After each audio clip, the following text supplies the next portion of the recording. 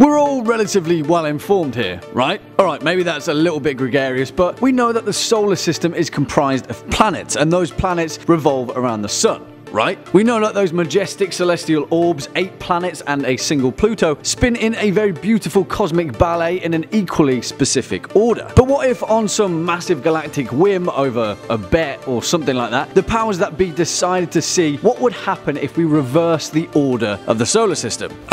Wait. What? Yeah, this one's about to get a little bit messy. Hello internet, what's going on? And once again, welcome back to the most inquisitive channel on YouTube, Life's Biggest Questions. As per usual, I'll be your disembodied floating voice, Jack Finch, as today we curiously ask the question, what if we reversed the solar system? Roll the clip.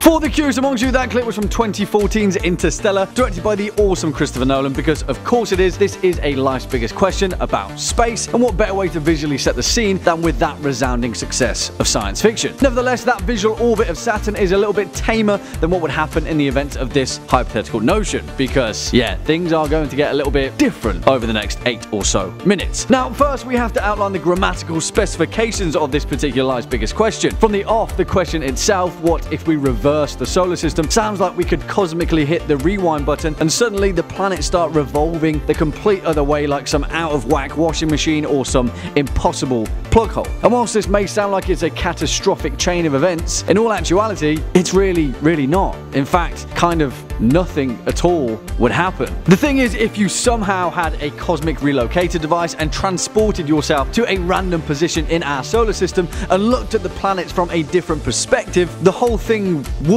be reversed. You see, there's no up direction in space, or up, down, left, right, R1, R2, L1, L2, because cheat codes aside, our solar system isn't aligned with the plane of our galaxy in any way. In fact, the direction in which the planets orbit our sun was dictated by the small difference in angular momentum of the collapsing material that emerged in the halcyon days of our solar system. A small change in that, hypothetically, may have led to the planets orbiting in a different way, but we'd never really be able to tell for the most part, and the effects it would have on our planet would be minimal at best. However, that's not to say that reversing the revolution of our Earth wouldn't have some catastrophic effects, because of course, unlike the other planets in our solar system, there's loads of stuff that's alive on our planet. Although we'll only briefly touch on this point, the effects of reversing Earth's rotational direction around the sun would actually be initially cataclysmic. Currently, our Earth spins in a very specific direction relative to the sun, which is a model known as prograde. Theoretically, the other direction known as retrograde would completely reshape the face of our planet. Vast barren deserts would cover the southern parts of North America,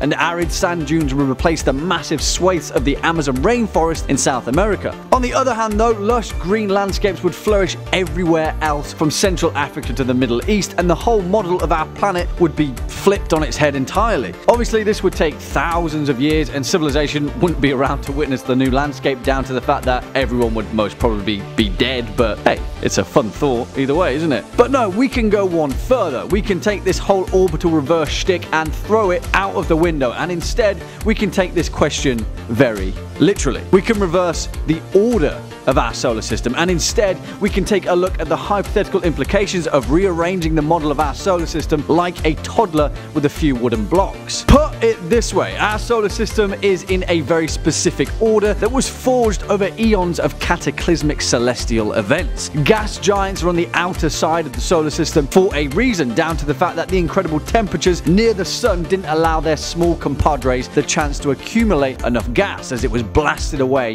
by the massive heat. Hence the fact that, in the immortal words of Hugo Weaving in Cloud Atlas, there is a natural order to this world, and those that try to upend it do not fare well. And the unstoppable resilience of the human spirit aside, he was right, because our solar system couldn't have formed in any other way. But thankfully for us, we've just got our hands on some hypothetical teleportation devices, and we've just reversed the order of our solar system. Oh no, what have we done? So instead of going Mercury, Venus, Earth, Mars, Jupiter, Saturn, Uranus, Neptune, and hell, whatever, let's throw Pluto in there too. It now goes Pluto, Neptune, Uranus, Saturn, Jupiter, Mars, Earth, Venus, Mercury. with the former being closer to the sun and the latter being at the extremities of the solar system. And oh boy, is this simulation about to get catastrophic. So please, hold on to your solar system hats. First up, Pluto's reintroduction to the solar system would be incredibly short-lived. I'm sorry buddy, but unfortunately you just got gobbled up by the sun down to its humongous amount of gravity and Pluto's not so humongous amount of gravity. In an instant, it would no longer exist. 8 planets remain. The thing is though, for the next few planets on the line, Neptune, Uranus and Saturn, things kind of look pretty much the same for them. Although the difference would be their demise wouldn't be instant. Pluto would have just been a blip in their periphery, warning them as to what the new order of things has in store for them. You see, although it might take a few months, perhaps longer than a year, the orbital velocities of these planets would ultimately be pulled into the sun and gobbled up just like Pluto. There is, however, a small chance that Saturn could cling on to survival if it somehow managed to increase its velocity before it got vaporized by the sun, and then suddenly Saturn would be in the top spot for survivor planets of this new solar system. Because then we have to look at Jupiter, the middle pack of the planets, and the only one that wouldn't really change its position in the solar order. Now, because Jupiter remains in its position, all of those earth-shattering asteroids that it saves us from would remain within its gravitational influence. So for Jupiter, it's business as usual, still doing its job. Thank you, Jupiter. Thank you. However, for the 4 planets behind it, Mars, Earth, Venus and Mercury, things are really rough. For the most part, the orbital velocity of Earth, Venus and Mercury would quickly catapult them out of the sun's gravity, and their escape velocities would see them hurtling through the vast expanse of the cosmos as new rogue planets. So good luck with that, guys. Goodbye, Earth, Venus and Mercury. Oh, and Earth's temperature would plummet to around minus 200 degrees Celsius and we'd all instantly freeze to death. For Mars though, again there is a slim chance that it could piggyback on Jupiter's gravity and remain in its orbit, albeit with a completely different perspective on life, unsure as to what Jupiter's gravitational anomalies and many moons would then have in store for it, which is either super exciting or incredibly worrying. So yeah, there we have it. If we reverse the solar system, every planet would be either vaporized or lost to oblivion, save for maybe Saturn, Jupiter, and then maybe Mars, if they're lucky. So if you ever see some evil alien empire with a teleportation device pointed at these planets, try and make it to Mars, I guess. Well, this was a pretty interesting one, wasn't it? There we have it, guys, our answer to the mind-bending question, what if we reverse the solar system? What do you guys think? Do you agree, disagree, have any more to add? Let us know your thoughts down in the comment section below, as well as any intriguing insights of your own. Before we depart from today's video, if you'd like to continue on with your questioning binge, then please feel free to delve into our neatly compiled playlist for your viewing enjoyment. On that note, unfortunately, that's all we've got time for in today's video. Cheers for sticking around all the way until the end. If you were a fan of this video, or just life's biggest questions in general, then please be a dear and hit that thumbs up button, as well as that subscribe bell, and I'll be seeing you in the next one. As per usual, I've been your disembodied floating voice, Jack Finch. You've been watching Life's Biggest Questions, and until next time, you take it easy.